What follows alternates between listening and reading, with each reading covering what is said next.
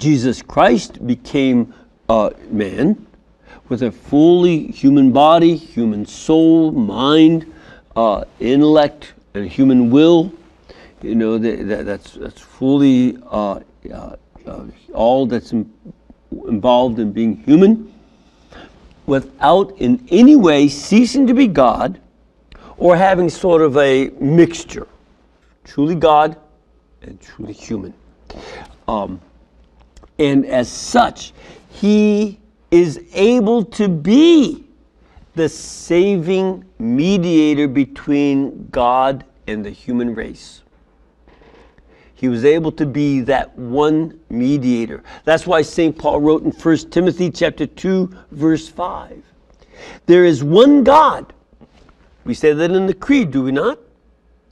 We believe in one God. So there is one God, and there is one mediator between God and men, the man, Christ Jesus. It's the only one. And that's why, you know, we can always show great respect for people of other faiths. But in no way can we say, well, Buddha is a mediator with God. Well, that would go against Buddhist doctrine, because Buddhists are agnostic. They're completely agnostic. They don't say there is a God. They don't say that there is not a God. They don't know. Buddha himself was an agnostic. He didn't assert that there is a God, nor that there isn't. So if he doesn't even assert that God exists or deny the existence of God, how can he be a mediator? Can't. He didn't know that there was a God. Didn't deny it either.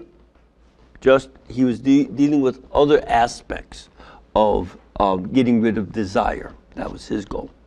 Muhammad in Islam, he never claimed to be a mediator with God. He claimed to be the Rasul, the messenger. He was not a mediator, though. He didn't intercede for human beings. In fact, in Islam, they don't believe in original sin, so they don't need a mediator who dies for them.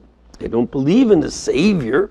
So that would be, then for people to say, well, Buddha and Christ and Muhammad, they're all doing the same thing. No, they don't intend to do the same thing. They don't teach the same thing. They're very distinct in what they teach. And if you're going to show respect for the other religions, you have to take them on their terms and not try to force them into our categories. Doesn't fit.